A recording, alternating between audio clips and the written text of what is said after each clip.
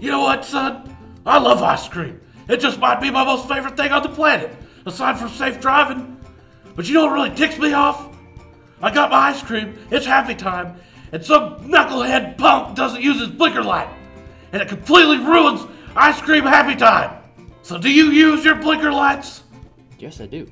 You know, you're looking kind of nervous there, Slick. You haven't ruined one of my ice cream runs, have you? No. Have you? No! Using your blinker lights makes driving safer.